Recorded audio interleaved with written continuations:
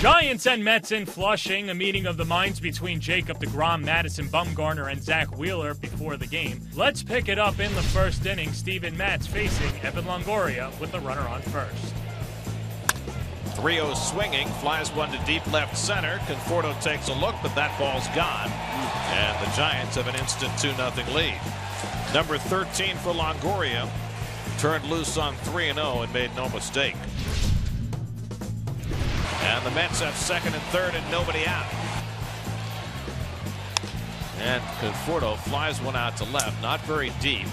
Pence gets under it. McNeil tags. McNeil coming home.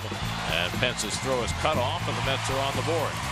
Sacrifice fly for Conforto brings in the Mets' first run. And Jackson pulls one through the hole, base hit.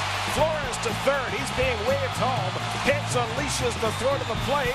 Romer slides in safely, and the game is tied. And down to second goes Jackson. Austin Jackson with a base hit against his old team to get the Mets even. Here's the 0-2. Hit high in the air, pretty deep to left center. Going back, Hernandez at the track. It might go. And he jumps. Did he make the catch? No. The ball is loose on the warning track. Picked up by Hernandez. Reyes flying into third, and he dives in safely. It's a 3-base hit for Reyes. And the first pitch to McNeil. Swinging a liner towards third, slicing, fair ball, base hit. Mets take the lead. Ball goes to the left field corner. Reyes scores standing. McNeil the second. He's in there standing with an RBI double.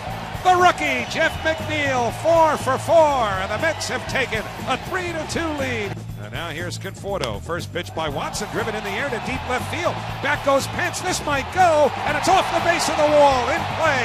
McNeil is in. Flores around third. He's coming home. They're going to call it a home run. They're going to call it a home run now for Michael Conforto. And that is going to give the Mets a 6-2 lead. And that is a home run, clearly. The Mets win at 6-3. Jeff McNeil picks up his second career 4-hit game. Michael Conforto goes 1 for 3 with a home run and 4 runs driven in. It's his 7th home run since the All-Star break. Chris Stratton gets the no decision after allowing 2 runs on 6 hits in 6 1/3 innings of work.